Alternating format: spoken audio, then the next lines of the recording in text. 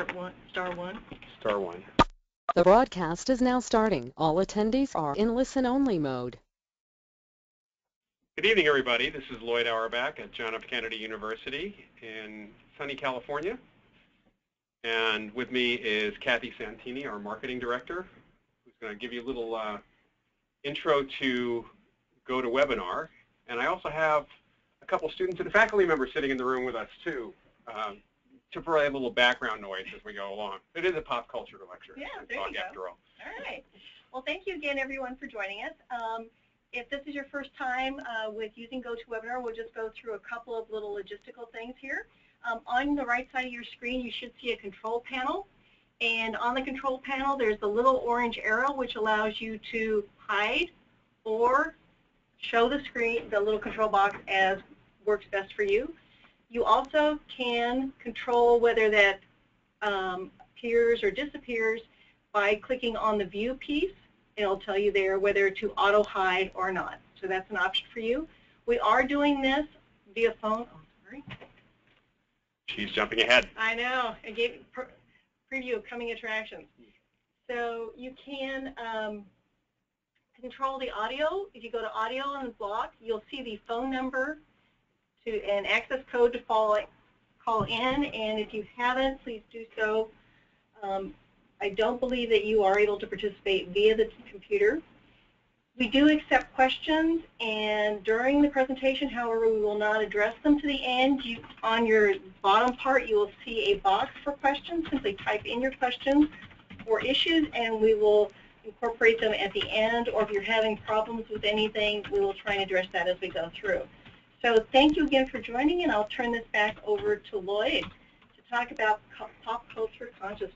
Okay, and I'm just actually entering in the numbers here into the chat box, and just to be sure for folks who may not know, obviously you're not even hearing me at this week. So the folks who are on the phone, just bear with me for 1 second here, so I can let the folks who are not aware of this know what to dial in. And this will take me just 1 second. 8, 2, 7, 7, 300. Okay, there we go. All right. Okay, so this is part one of a two-part presentation on pop culture and kind of how pop culture has influenced us in a lot of ways. Popular culture, in so many ways, pretty much influences almost everything we know, everything from politics to just about anything else you can go to. And hang on just a second, let's go to our next slide, if I can figure this out. What's going on? There we go. All right, so really, popular culture both reflects what we're doing in terms of what's going on in the world in politics, in science, technology, in a number of areas. It's always going back hundreds of years. What is considered popular culture has kind of changed and reflected what's going on in the culture, but it also influences the culture. It's kind of a two-way street. And when it comes to ideas of consciousness, there's often a lot of shifting because of popular culture. And what I'm going to be talking about in this presentation, and then the second part in September, is specific things, specific pop culture images and ideas that have influenced our ideas of consciousness, and especially kind of some phenomena of consciousness, such as psychic phenomena. So it really includes things going back to literature, prose, and poetry. We can go all the way back to Gilgamesh if we really want to, in Mesopotamia. The characters in Gilgamesh, which is the first both lengthy epic poem and also the first novel, they have superpowers. They do a lot of consciousness-oriented type of things. They reach out with their minds and change reality, and of course there are a lot of gods and demons involved in that. Music influences our pop culture. We all see that all the time. Even music today and the music industry influences everything today. Art has done this kind of thing, and art in many respects has been pop culture. We can go back to the days of cave paintings and even to the Aboriginal days, the early Aborigines in Australia and rock paintings, that their pop culture literature was actually visual, and it was storytelling through artwork. Theater has presented different ideas, going from magic to the gods to religion, you name it, science and everything else. And of course, the successor to theater is film and then television. And I'll talk a little bit as we go through here about, just touch on comic books and graphic novels, because they're becoming more and more a piece of pop culture in our society today. Sports and video games have also provided us with pop culture images, and for a lot of people, that is popular culture. That's all it is. It's sports and video games. And then, while the news may not be thought of too much as a popular culture icon, in reality, and we're seeing that this week with the retirement of Jon Stewart from The Daily Show, just how much news, well, in this case, what he calls fake news, influences us and our ideas about politics, religion, and everything else. All right, so let me just go ahead and the next one. All right, what's going on here? There we go. All right, so what is consciousness? And that's the first question. And the answer to that is we don't really know. Even the definitions of consciousness are very wide and varied. Some people will use mind as referring to consciousness, soul, spirit, ghosts or consciousness. It's software in the brain. It's self-awareness. It's a particle or energy field. Depending on who you're talking to, what field they happen to be in, you'll find popular culture and the sciences, and we're talking about the hard sciences and the soft sciences, the humanities, actually referring to consciousness in different ways. And one of the biggest questions in science today is the definition of consciousness, what it actually is. Next one. All right, so we're trying to do the chat and actually go to the next slide as we go along, and this is kind of back and forth here. So bear with us.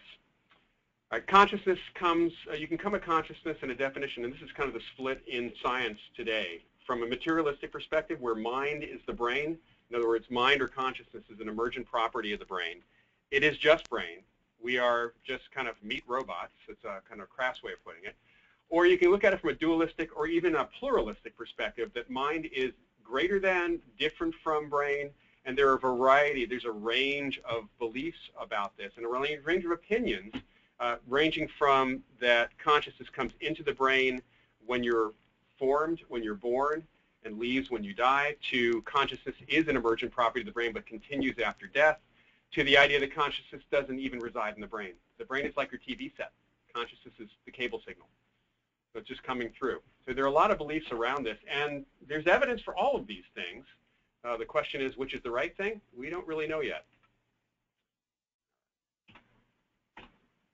We're having a fun time here with going back and forth. Okay, there we go. All right, so one of the first and earliest ideas in literature that really looked at the question of consciousness in an odd way was Frankenstein, or the modern Prometheus, written in the early 19th century by Mary Shelley. It is a seminal novel of science fiction. It's kind of a bio-science fiction in the sense that we're talking about patchwork man and resurrection, but it really is resurrecting someone with consciousness from a dead shell. The brain was dead. Unlike the movie Young Frankenstein, where it was an abnormal brain, it's hard to know whether or not the brain itself was the problem in the behavior of Frankenstein's monster, or whether or not there was something else. It could have been nature versus nurture in many respects. I'm going to talk a little bit about different pop culture sources. We are going to focus mainly on television tonight with a little bit of film, but we can talk about the sources of pop culture which overlap quite a bit to ancient storytelling and theater, which of course continues today. We have both of those things going on all the time, and oral storytelling traditions are still in existence all over the world, and we do it ourselves. We're telling stories to our friends about different things we do. There is literature, written literature, going back hundreds of years, of course, and in the late 1800s, there was a new type of literature that was more literally pop culture here in the United States and in other parts of Europe, called dime novels. These were very inexpensive novels and fiction. A lot of them were Westerns, and actually may have been responsible for the popularity of cowboys and Indians in British society, quite a bit of that, in fact. Science fiction and science fantasy got started in the early 20th century, although, again, you can point back to things like Frankenstein as being the first for that. And horror and suspense has been around with us, with ghost stories being told around the campfire for hundreds, if not thousands of years. And in literature, again, going back to even before the event that spawned Frankenstein, which was a group of folks including Percy Bysshe Shelley and John Polidori and Mary Shelley, which brought out the book Frankenstein in the early 1800s. In the early 20th century, the dime novels became pulps. And they were called pulps because they were printed on cheap pulped paper. And they were selling in the millions in the 20s and the 30s and the 40s, and brought a lot of characters to life in the detective era, in the science fiction era. They really were responsible for science fiction and mystery books and such. Comic books had been around in the early 1930s, but it really was the launch of the superhero with Superman in 1938 that brought a new renaissance to the concept that human beings can gain powers beyond those of mortal men, to quote from the original TV series. Film provides us with a lot of examples around consciousness, and I'll be talking about film more specifically in September, the September 15th date. And of course, we start with the silent films. A lot of folks don't know that Thomas Edison himself actually produced films. And one of his first and early short films, which you can find on YouTube and in archive.org, is Frankenstein. He did a short version of Frankenstein. You can also find movies by L. Frank Baum, who wrote the Oz books. He had his own film company. He adapted the Oz books to silent films, which are fun, and they're in the public domain, fun to look at. There are films from the teens.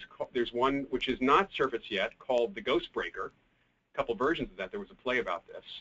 And you have, of course, the rise of the talkies in the late 20s, which provided the spooky music that we see in science fiction and horror and other things that really kind of brought things out. And then another topic I'll talk about in September is the radio dramas, such as The Shadow. Who knows what evil lurks in the hearts of men? The man who was trained in Tibet to cloud the minds of men, to actually use consciousness ideas, to use principles of what they called the Orient back then, to connect with people and, of course, go after criminals, because the weed of crime only bears bitter fruit. TV got started really experimentally in the 1920s. It came about with some broadcasts in the 30s, not much, and it really was the 1940s, especially the late 1940s, where we saw the golden age of television get started. For those of you who may be online who are old enough to remember, there were shows in the late 40s that Milton Berle had, and even the early soap operas jumped from radio to television in the 1940s. So it actually goes back quite a ways, but it was the 1950s that a lot of folks considered the golden age. We had The Twilight Zone, which was the early 1950s, and that presented a lot of really interesting ideas. I'm sure you've all seen episodes of The Twilight Zone. There was a show that started a year before The Twilight Zone, very much like The Twilight Zone. The host was John Newland, who was also one of the directors, and did kind of a Rod Serling thing. His show was called One Step Beyond.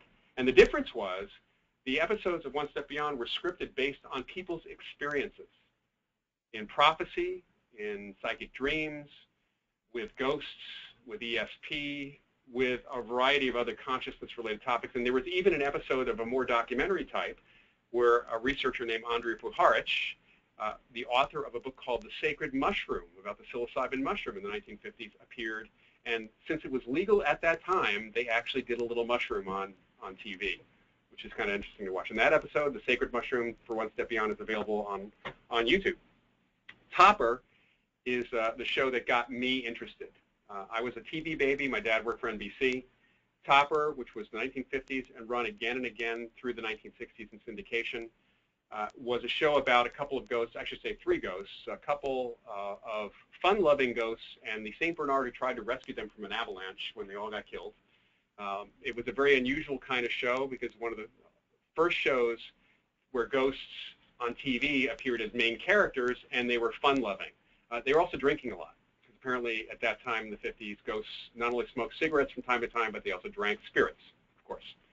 The dog drank more than anybody else. Topper's a fun show. You can find episodes of that still available. It is the show that really got me personally interested in a lot of this. And then in the counterculture, TV came up in the 1960s. The real pop culture stuff, a lot of that appeared in the Batman TV series, but it was Star Trek that brought a lot of concepts from science fiction and from the consciousness world into the popular parlance.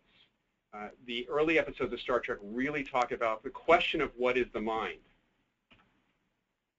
In the 70s, in publishing, there was the so-called occult explosion. You couldn't go anywhere without finding books on all sorts of New Age and consciousness and mystic topics, and that was when the TV show In Search Of came about, which was hosted by Leonard Nimoy and was a documentary-type series that to this day holds up, and you can find episodes of that available online and on DVD. In the 70s, also, talk radio started taking off and really focusing in some areas on consciousness-related, psychic-related, paranormal-related topics as well. There was a radio host named Long John Neville who was syndicated around the country, and he was the Art Bell of the time of the day, in fact. In the 1980s, we had a real shift in television. We had MTV, which has forever changed our attention spans by introducing the quick cuts. It used to be people had a much longer attention span, and MTV's quick cuts and what was introduced in television and film from the music videos, has been credited or blamed for the shrinking of attention spans, which are shrinking even further with all the things pulling at our attention these days. The Discovery Channel got started as an actual science channel. That has changed since then, probably ever since they introduced Shark Week, I think.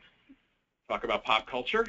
And then, of course, in the 1980s was the rise of cable television, from which, of course, these networks really were part of that rise. At the same time, there was the age of syndicated original television. Prior to mid-1980s, syndication meant reruns, and syndication meant local talk shows, or national talk shows, like Oprah.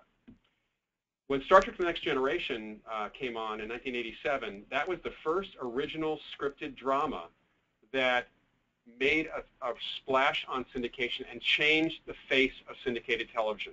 Because for the next number of years, we don't see as much today on syndication because there's shifted now again, but we saw a lot of original programming in all sorts of areas because of Star Trek: The Next Generation. And that show really delved into concepts of consciousness and who we are as human beings. At the same time, CNN and the 24-hour news channels forever, or I should say partly, they were partly responsible for this, changed what happens with news. For those of you that might watch The Daily Show, you know there's a complaint about them, a lot of the networks, the 24-hour news networks, really just doing fluff and filling things in. And that is a problem. They have to actually find things to cover for 24 hours, and that's a tough thing to do. At the same time that was happening, network news was needing to compete with a lot of this. And NBC and ABC and CBS shifted their network news from not being a profit center, in other words, it didn't matter what ratings news got at that point, to being profit centers, meaning they had to get ratings. And that meant entertainment. And that's one of the reasons we see today that the news so often seems to be about getting entertainment or shock value than it is about actually presenting the news. It's actually a shift from neutral to somewhat biased, or to kind of presenting things in a way that seems to get a lot more attention. Also, in the late 80s was fortunate for writers and unfortunate for writers was the 1988 Writers Guild strike, which can be credited again or blamed for reality television taking off. Because what happened was most of network television at the time and some of the cable television was actually, because network TV has been union ever since the beginning, really. The network TV was mostly scripted. There were a few news programs here and there, but it was scripted. And scripted dramas means hiring actors and directors and producers and special effects sometimes and makeup people and writers. And because of the Writers Guild strike, which went on for quite some time, networks were scrambling to fill in those time slots with something. And from that, we got reality TV. And because reality TV was so cheap to produce, no writers, no actors, in fact, a lot of the so-called talent or the people who were on the shows weren't getting paid at all, you had a drive towards reality television. Although some of those shows, like Survivor, are very expensive to produce, they just get a lot of ratings. In the 1990s, we had the expansion of cable TV from maybe 50 channels to 100 to more channels as we see today. And the complaint has always been X number of channels on cable and there's never anything to watch, which is what brought about on demand. We had the rise of reality TV, as I just mentioned, and from a perspective of the unusual and the strange, we had the X-Files, which is coming back this fall in a short series, in fact. The X-Files got a lot of attention. They were covering a lot of UFO stuff, but they actually covered some mind-related, conscious-related, psychic-related topics as well and explored that issue a little bit more than any other show had, of course, in a very, very different way that had gone on. In the 21st century, it really is so many channels and so many hours to fill. I'm constantly asked why there are so many new shows on New Age topics, mystical topics, consciousness topics, paranormal topics, and it's not because there's that many people watching, it's because there are so many hours to fill. They have to fill with something, and reality TV is cheap to produce. But what's happening now is a big shift, and actually it's a positive shift. There is competition on the web from YouTube, but more from Hulu, Netflix, Amazon Prime, Yahoo Screen now has its original programming. A lot of these sites are actually, even Sony PlayStation is doing its own channel, which you can get through the Sony Entertainment Network. So consequently, we've got these networks, which are subscription networks, different from the cable, that are actually giving free rein, to some extent, to the production people to come up with interesting dramas, with interesting ideas that can explore different ways that networks could never do. They don't need sponsors. Sponsors have driven and been a problem in some respects. They've driven what the networks can put on. They've driven what the networks can't put on.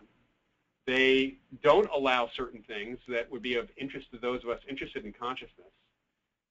You don't necessarily even have to worry about getting 5 million people to watch, because as long as Netflix has bought it, the production company can do what Netflix will approve. Basically, as long as somebody watches it, it seems that Netflix is going for it. So we're having those kinds of things happening, and some much better programming, which are now finally being recognized by the Emmys. I think that's a really important move by the Academy of Television Arts and Sciences. We also have internet radio and podcasting that's really taken off in the last 15 years. So not only can anyone have a podcast these days, some of which are going to be good and some of which are going to be bad, but you have some really great people getting a good audience.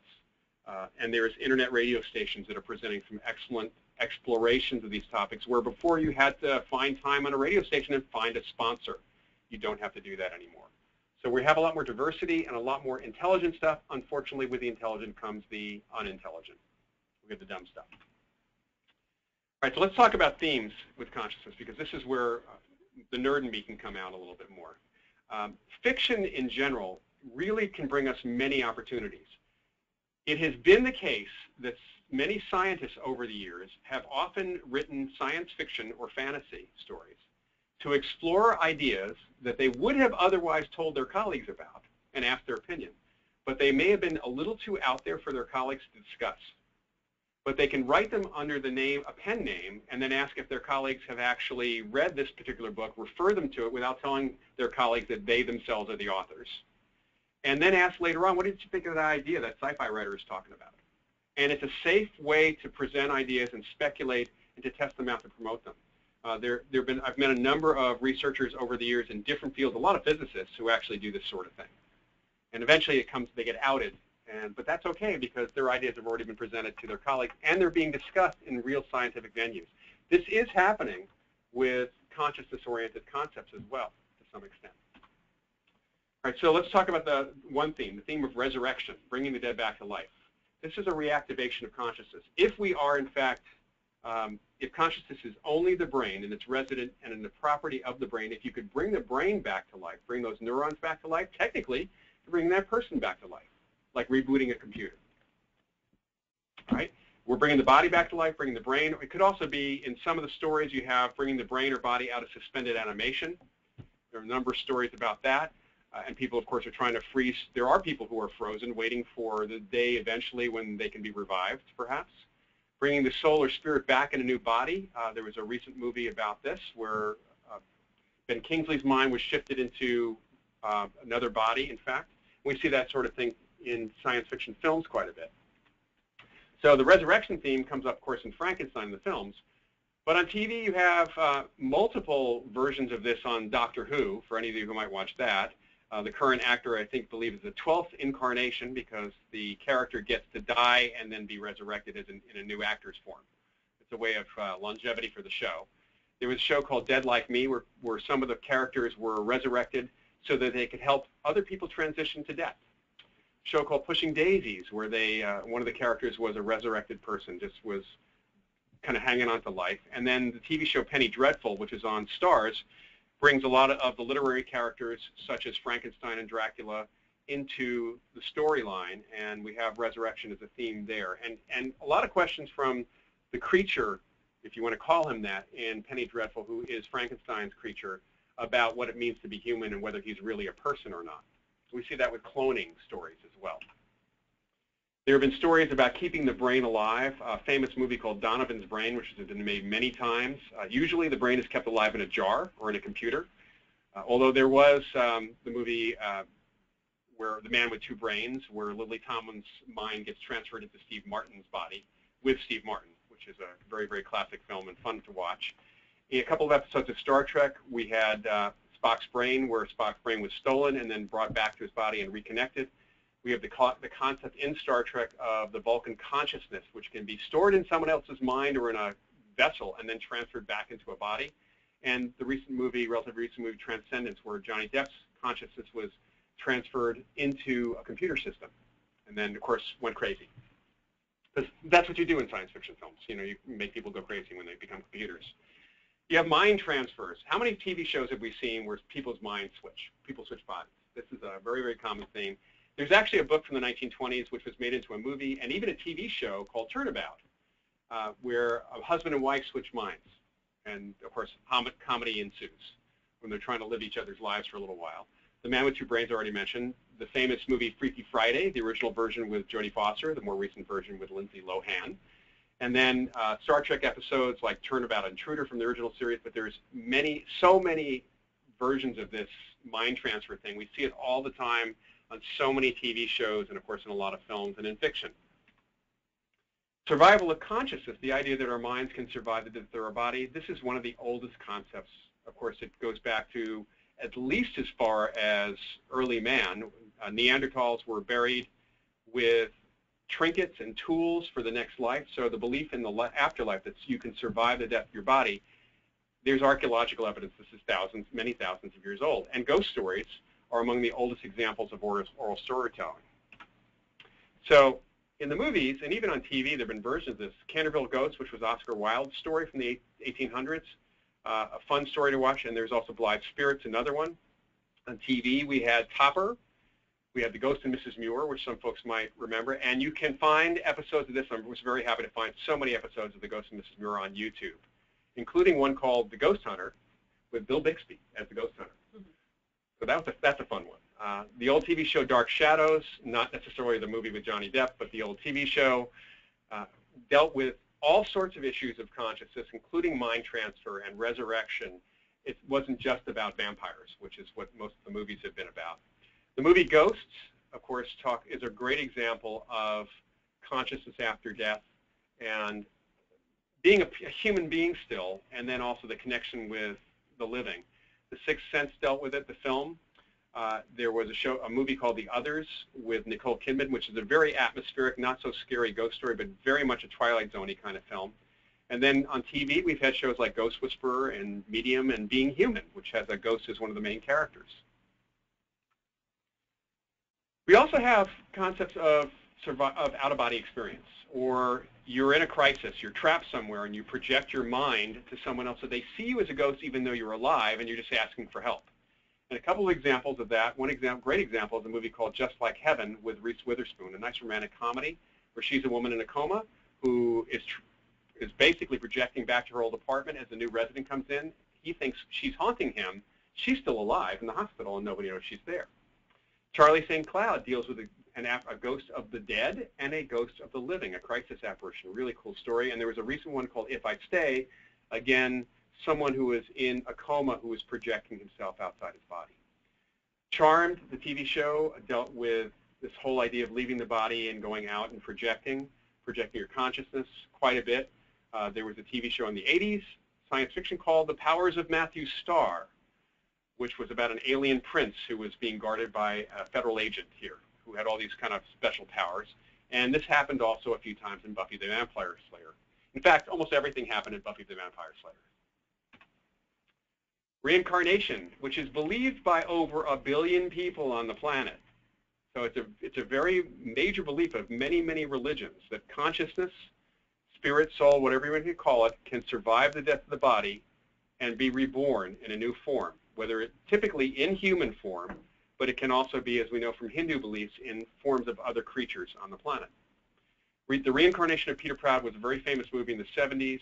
Also very famous, also a Broadway play, was a Barbra Streisand film called On a Clear Day You Can See Forever, which was based on a famous reincarnation case back in the 50s called The Case for Bridie Murphy. And then there was a really atmospheric, suspenseful film with Kenneth Branagh called Dead Again, which I highly recommend. But on the TV front, reincarnation doesn't come up too often. An almost forgettable show, which is on YouTube, was My Mother the Car, where a guy's mom got reincarnated into the radio of a Model T Ford. Of course, they didn't actually have radios back then, but why quibble? It was, in fact, the first case of reincarnation that we ever saw. Dark Shadows dealt with reincarnation, and Babylon 5 had a lot of that happening as kind of a major piece for one of the main characters, having been reincarnated from one of the alien races, in fact. Near-death experiences show up quite a bit. The movie Flatliners with Julia Roberts, not recommended to put yourself into a situation where you flatline, but that's what that was about. And there have been some other films that kind of have dealt in similar areas. The near-death experience of a woman was a main piece of Clint Eastwood's directed film Hereafter, which is a wonderful film which covered different aspects of belief in the afterlife and how consciousness might connect after death. And her near-death experience is really amazing in that film. Resurrection with Ellen Burstyn, that was a woman who had a near-death experience, and like many people, she was significantly changed philosophically, but it also came back with the ability to do healing and do other things. And that's something that people who've had near-death experiences have also reported. In more recent times, and actually going on right now, is the TNT show Proof with Jennifer Beals. And it's a really fascinating film. I think it's a really good film. She's a cardiologist who is asked by a billionaire who is absolutely Steve Jobs, although not called that, a technology guy who wears a lot of turtlenecks. So pretty clearly Steve Jobs. He's dying, and he wants to know whether or not there's an afterlife. What's next? So he tasks a woman who doesn't believe in it, but who has had her own near-death experience to look into this question. And it's really, it started out a little rough, but it's getting really interesting, and I do recommend the show. There was a show called Saving Grace with Holly Hunter, which was also about a near-death experience. Again, Buffy, and the TV show Supernatural, which is going to pop up a few more times in its 10th year. The afterlife and what it's like, of course, in religious texts comes about all over the place. But in films, we have varying versions of it. One of the nicer ones, or more creative ones, was What Dreams May Come with Robin Williams and Cuba Gooding Jr., which was based on a book by Richard Matheson, who is mainly known for writing horror stories, but also wrote this book, What Dreams May Come, a lovely story, and also wrote Somewhere in Time, which is a time travel romance story. Really good about how we create our own afterlife. A more comedic version is Defending Your Life with Albert Brooks, where he has to go through a life review in front of a panel and to help decide where he's going next. Apparently, you have to wait online and take buses in that particular afterlife. The Book of Life was a recent animated film, came out last year. And then we have, of course, on TV, Supernatural, the TV show. There was a short-lived TV show called Brimstone, where a guy was brought back from hell to send bad guys back to hell. We had Buffy the Vampire Slayer again. And one that almost nobody will remember, unless they're of a certain age. The Smothers Brothers, who were very famous for their political show, variety show in the 60s, had an earlier show which is alternatively known as the Smothers Brothers Show, or My Brother the Angel, where Tommy Smothers was killed and came back as an angel to watch over his brother. It's a silly show.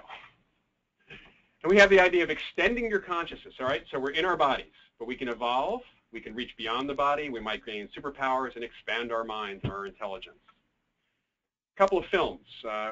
People can get boosted, and I think there's a new show called Limitless coming on this fall where a guy takes a pill and for a while he can have, and incredibly, he has the full use of his brain. The film Forbidden Planet, which I'll talk definitely about more in the next piece, 1956, the first big-budget sci-fi film ever made, and kind of the basis for Star Trek in many respects. It starred Leslie Nielsen before he was funny, and also Walter Pidgeon as Dr. Morbius, a man who had found an ancient, buried alien dead civilization and used a device to boost his brain, which led to all sorts of fun stuff.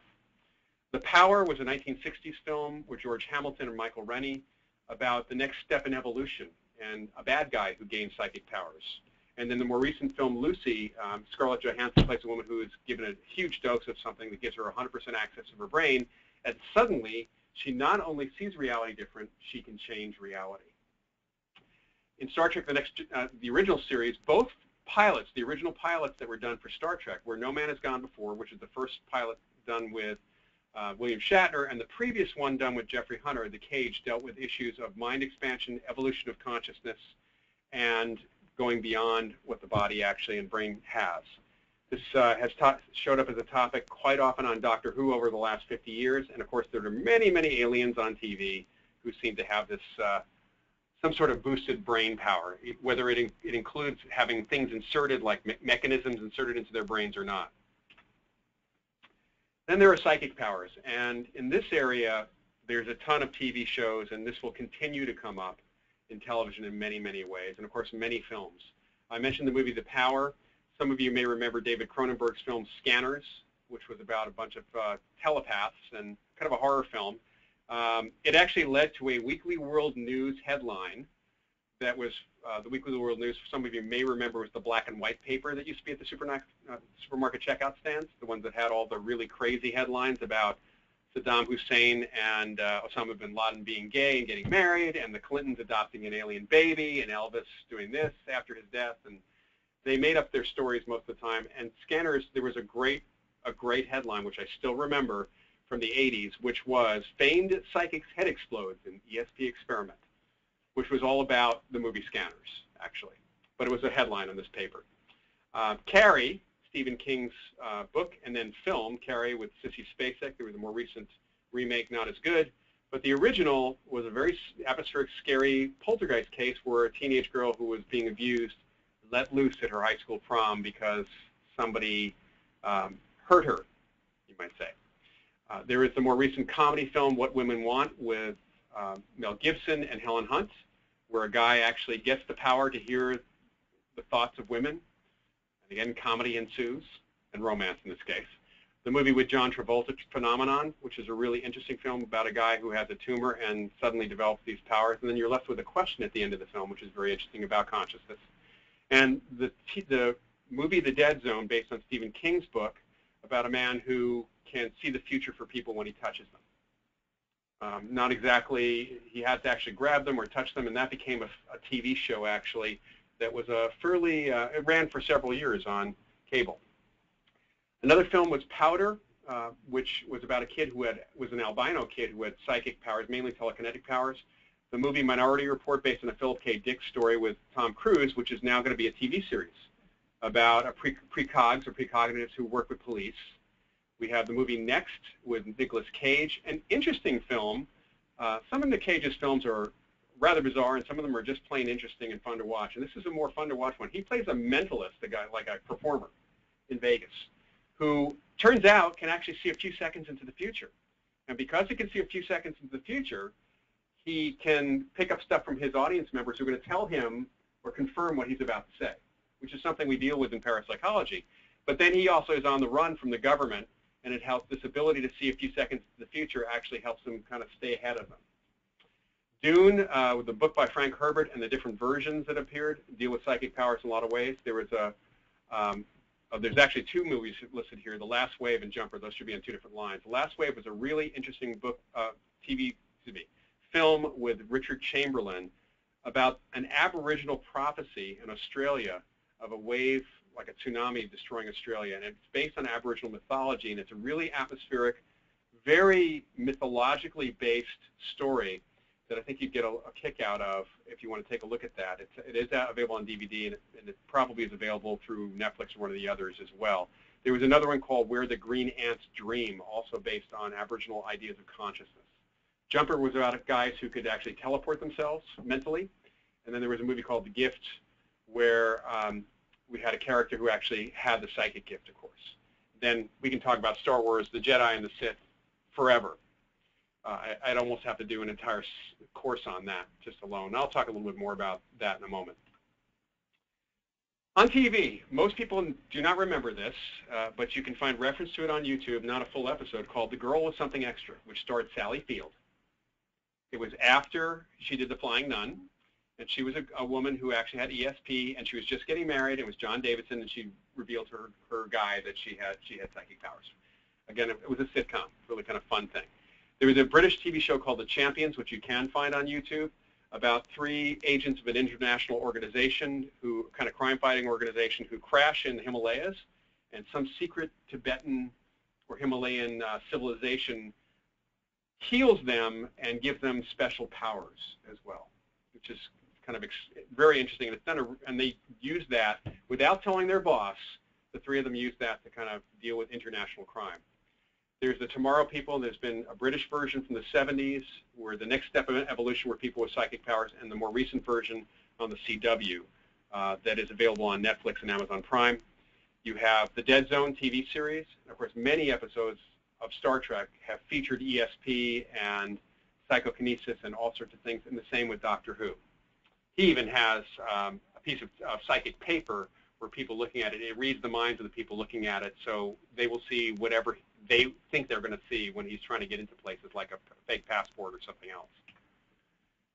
We have psychics and mediums appearing on TV, not just in the reality shows, but the Dead Zone, of course, Medium with Patricia Arquette, based on the work of an actual medium. Same thing with the Ghost Whisperer. Both of those were based on actual mediums. Babylon 5, a TV series that ran for a number of years, has an entire Psy-Corps, people who are telepathic and have other powers and are kind of like the Secret Service, except more like the KGB than anything else. Heroes, and coming up, the new version of Heroes on NBC, Heroes Reborn, which is coming up this fall. Talks about people who've suddenly developed these additional powers. I mentioned the Tomorrow People, and of course Supernatural has all sorts of people with mental abilities far beyond those of the rest of us. And then we have to just briefly say something about non-human consciousness. Aliens, extraterrestrials. I'm not even going to go into a lot of examples, any examples here. Other dimensional beings, demons and angels. Okay, talking animals. Mr. Ed. We have to talk about consciousness in a very different way. And there have been other talking animals, including, I have to say, Scooby-Doo. He can't talk very well, but he certainly talks better than some of the other characters on that show. And then there's all sorts of artificial intelligence we can kind of deal with for different versions on television and everywhere else. A couple of examples of non-human entities, aliens that have special consciousness or different consciousness. We have The Cage with these aliens that can actually project illusions to everyone. Errand of Mercy, which is an episode of Star Trek about these aliens in what looks like a backward world who actually have no form. They're actually only beings of mind, pure mind, and they tell everyone, mentally tell everyone, broadcast what they want people, living people, to see. Squire of Gothos was an early episode with a guy who was super evolved, but a kid, it turned out, who could change reality and play with it with his mind. And then there was Wolf in the Fold, which was an episode where Jack the Ripper was actually an alien energy entity feeding off people's fear and would possess people from planet to planet. On Star Trek The Next Generation, any episode with the being McHugh. We had an episode called Power Play, which was about an expansion of consciousness for one of the characters by some aliens, where he literally, his brain and his consciousness expanded, so he took over control of the ship and many other things.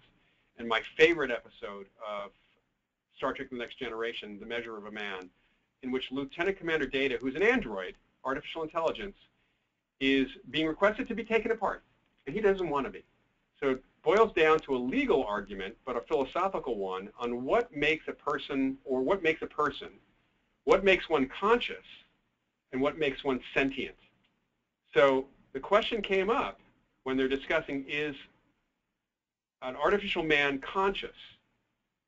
Was Captain Picard saying to the other characters, prove to me that I'm conscious? Because we can't. We don't even have a definition of that today. I mean, hopefully in the 24th century they will, but we don't. So it's a real fundamental question that we have to consider.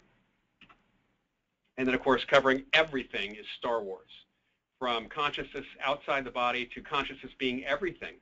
The Force itself is consciousness of the universe. It's the living force that binds everything together, as they talked about in the first Star Wars film. And the Jedi and the Sith tap into that consciousness. And of course, there are folks who believe that the universe itself is conscious, that there are different degrees of what we can even call consciousness, but that reality does not exist with some form of without some form of consciousness observing it and interacting with it. And that goes from the quantum physics aspect to the macroscopic world. There are different philosophies coming from physics or connecting to physics that really kind of feed off of this idea that everything has some energy or consciousness that connects with everything else, and interconnectedness. And that's kind of where a lot of people in the consciousness world are, who are not coming from the materialistic perspective, that we actually do have interconnected consciousness, and it's a fundamental question that we have to look at. Star Wars is one way that it's being explored. I'm looking forward to the new films and seeing what they do with it. I know a lot of the books that have come out have explored this issue in different ways, and again, science fiction allows one to take ideas that would not necessarily be cool to talk about within the sciences or the philosophy or in psychology, and you can present them and talk about them and tease them apart and speculate all you want, and it's only a story. But at the same time, it can get people talking. And while Star Wars seems to be a fan-based, nerdy thing for a lot of people, it really can get people going. And in fact, it spawns some religion in some respects. The Jedi Church the Jedi religion is accepted. It's a recognized religion in Australia. Over 80,000 people in one of the last censuses put themselves down as Jedi for their religion. And actually in New Zealand, there's a Church of the Jedi, which is following precepts of this. And sooner or later, it will go from sci-fi cult to something else. We know that. All right, but let's kind of finish up tonight before we take questions. The last 5 minutes, talking about reality TV. You know, we talk about reality TV, and you can go from documentary television to entertainment. And most reality TV, or what's called reality TV, is not documentary. It is entertainment. And this is because of cable TV and the need for ratings. Documentaries typically don't get ratings. They're news programs. They're considered by people boring. And I'm so happy to see Netflix buying documentaries. People are getting documentaries on Netflix. And this is happening in some of the other services as well. This is really great because we now have an outlet besides PBS for these things that actually have really good background research to them, where the entertainment shows do not. So the pop culture outlets, which include a lot of these reality TV shows dealing with these issues, the bad is they can promote false representations, exaggerations, and downright lies. And I got to tell you, watching some of the shows that deal with topics that I'm interested in, there's a lot of stretching the truth and even presenting folklore as fact, and even making things up out of whole cloth that happen here, and all sorts of reality television. We think we're watching something real. I worked with Mark Burnett for a short time, who did Survivor, and you know what you see is not everything that's happening, and people always get worried about the folks who are on these islands and places that have no food. And granted, they are not supposed to eat any food, but I can tell you there's a huge crew involved there. And the crew, who are union, go off and away from the people who are on that show, and they get fed really, really well. The people who are the focus of that may not, but if anything happens to them, they have paramedics on station. They have doctors there because they're in a location without hospitalization, and the crew needs that. That's a union rule. So what you're seeing on TV is what the producers want to show you and what the networks want to show you. And remember, they may be cutting 30 hours down to 3 minutes. So that's about the editing. It often sacrifices even a seed of good information in favor of entertainment. That's really important. And they will label things true even if it's barely based on truth. There was a show, there have been several shows that say that they're based on true reports. What that means is if somebody calls up 911 and says on 911, there are aliens abducting me, and it turns out that person truly is paranoid schizophrenic, and there's nothing going on at all, or they're having a bad trip on LSD or something else. There literally is nothing. The police go out there and find that out. That report can be used now for the basis of a TV show, and they can say it was based on a true report, because it truly was reported. It just wasn't true. It didn't actually happen, and that's what you see with reality television. It can be convincing enough that people don't question or look for confirmation. It can bring down the skeptics and those presenting ideas similar to or at the root of pop cultural portrayal. So those of us in the consciousness, mystic vision, anytime you're dealing with philosophy or new ideas or even old ideas, there are skeptics. But when pop culture, especially reality TV and supposed documentaries, present the wrong information, it really can bring down the ire of the naysayers on the people who are trying to do the good work. And it actually presents people with bad science and often worse philosophy. On the good side, you can get new ideas that are being considered by people in the public who have never seen those ideas. They're exposed to new ideas. That's good. Speculation, inspiration, education can even come, but unfortunately the last part, the education part, unless they're referring people to sites, to places to go, or good sources, that doesn't happen. They can certainly give those of us in the field of consciousness studies and areas around that talking points. In fact, I personally used Ghostbusters and its goofiness back in the 80s as a great talking point to say, we're not really like that, but everybody thinks that's cool. And in fact, the media used to say, we know you're not like that, guys. What do you really do? And that's a good question. I don't want to hear people say, take me to the Amityville house. I want them to say, okay, that's not real. What's it really like? It should be a contrast. It also causes people sometimes to look for more information because they are interested. It can give us, again, talking points. It can allow us to raise and discuss questions. We have images, familiarity. I'm talking about pop culture images, and I can use these images that people are familiar with. I certainly do it when I'm talking to folks who are familiar with some of the ghost hunting shows. I do it when I'm talking about people who are familiar with ideas of consciousness that they get from TV shows and film, because you use that as a contrast and as a starting point. It levels the playing field to allow you to really present good information and take that curiosity you may have that came from watching that TV show or movie and expand on it. Jeffrey Kripal said in his book Mystics and Mutants, or Mutants and Mystics, consciousness needs culture to know itself as and in us, just as culture needs consciousness to exist at all. That's a highly recommended book. And remember, it's all about consciousness. And I guess we're time for questions. So folks, by the way, who were not signed up for the last time I was going to do this back in June, I did send out the PDF. I do have PDF of the slides. If you'd like them, just send me an email. That's my email for JFK University. And I can send you some other material as well. And this presentation will also be up on YouTube in the not too distant future on the JFKU YouTube channel. And please take a look at our website for more information on our program. And if you're here in the Bay Area, we have many events coming up in the fall. So let's see if we have any actual questions. We do have a question about what kind of insights do you think some of these shows have given to consciousness? I mean, and also kind of, is it a little bit of maybe chicken and egg? You know, is what you're seeing on TV then prompting some exploration? Well, you know, it's really interesting. The chicken or the egg thing is always a really big question, especially with science fiction. Science fiction often has been predicting things. Jules Verne predicted in his stories the atomic submarine. He predicted that the first moonshot would go from Cape Canaveral. Can you believe this? Back in the 19th century, he located the moonshot from the Earth to the moon at this little peninsula, this little cape in Florida. Now, was that psychic, or was it putting the idea in somebody's head?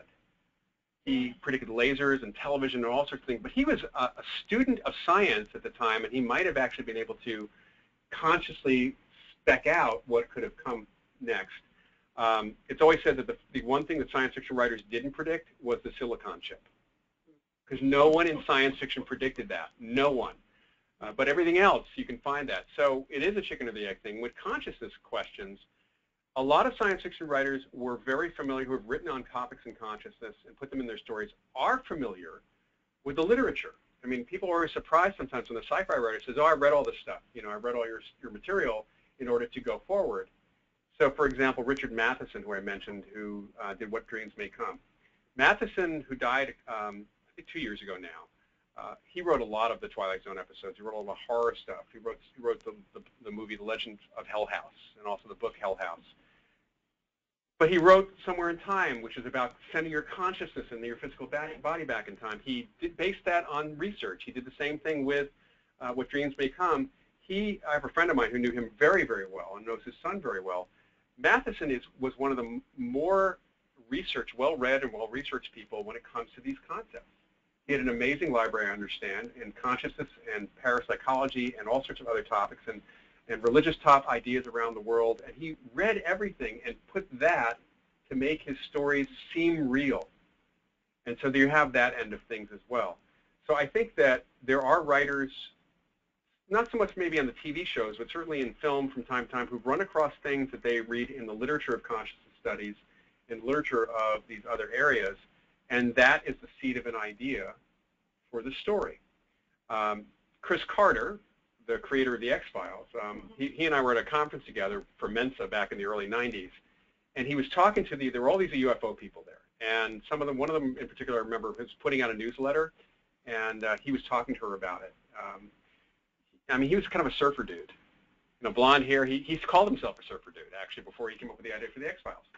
And at some point during the Q&A with him, the woman who put out this newsletter about all these UFO cases asked him whether or not, first she said, I want to thank you for telling the truth on the X-Files. And he got a little bit antsy, and he said, look, I have to tell you the truth here. Here's the truth. We subscribe to your newsletter. We subscribe to all your newsletters. When we're looking for a story idea, we read your newsletters. So if you're seeing your truth in my show, it's because I copied your truth. It doesn't mean it is the truth. It's that sense of familiarity. So you do see that happening from time to time in television as well. Certainly we see that with shows that are based on real-life events that keep popping up, which happens, especially with cop shows. Law and Order pulls from that. There's a lot of things that are in the headlines. Next thing you know, they're scripted dramas. But I will say that there was, a lot of discussion about Star Trek predicting everything. It turns out William Shatner wrote a book, and there was actually a couple of documentaries about this. A lot of the folks at NASA credit Star Trek with getting them into NASA. A lot of technology folks credit Star Trek with the germs of the ideas. So, for example, the guy who invented the flip phone, that came from the original Star Trek communicator. They weren't predicting anything. It gave him the idea. And I think people in the consciousness studies world need to really look at fiction and the fiction that's out there. I talk to a lot of folks who do consciousness studies stuff, and I'm a nerd. I'm involved. I'm self-admitted. I don't see a lot of them, and I don't talk to a lot of them who actually have read a lot of the literature, the fiction that's about this, which would allow them, again, talking points and allow them to explore ideas, and they should be writing some of this stuff.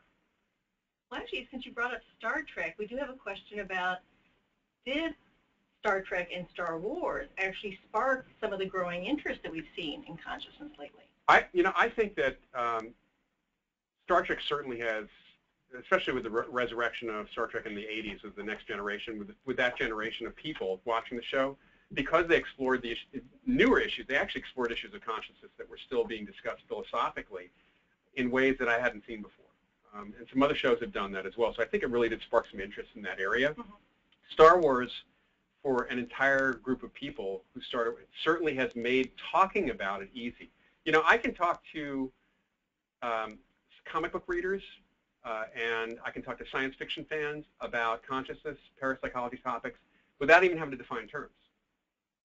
I don't have to say, I can just simply launch into talking, or Star Trek fans, I just launched right into talking about this, because they're already pre-educated, even though it's from a fictional perspective. And while there is a small segment of fandom that does believe that stuff is real, which we saw on Saturday Night Live so many years ago, there were also those people who watch soap operas and think those are real too. My uncle was a soap opera director, and I know that for a fact. And of course, there are a lot of people who watch the Ghost Hunter TV shows and think everything they see on those shows is real. Any reality TV show, people think there's a segment. But most people see that as being able to talk about this, which is great. And then another question, would you place the ghost hunting shows in the same category as other reality shows, since you brought up ghost hunting? Yeah, I would absolutely. The ghost hunting shows, unfortunately, and I've been involved in TV shows, they are subject to the same whims of producers and everybody else as every other show that's out there, unfortunately. Any of the shows with psychics, any of that stuff, everything should be taken with a huge, not a grain of salt, but a piece of rock salt. Big salt crystal. Even if you see me in the show, take with a big rock crystal. Yeah. All right. So, well, I hope to see everybody back for the September 15th piece, and I'll be making sure I'll send out an email to everyone we'll make sure you're on the list for that. Right. And again, if you're in the Bay Area, I hope you join us for our live presentations that we have coming up in October and some other webinars we have coming up as well. Right. So again, we will be having the link, we'll be posting this on YouTube, so you can view it and share it with others, and we will send out an email about that as well. So thank you everybody for participating, and have a great evening. May the force be with you.